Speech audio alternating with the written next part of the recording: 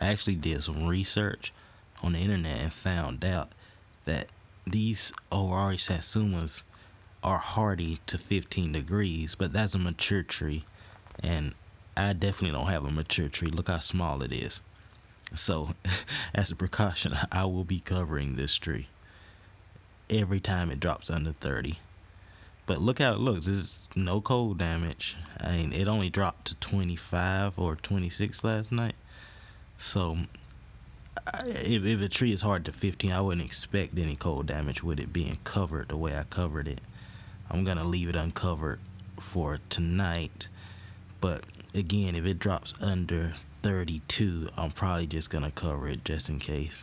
It doesn't take a long time to cover that tree because of the way that it's shaped. It's just toss something over the top, wrap something around the base, and I'm good.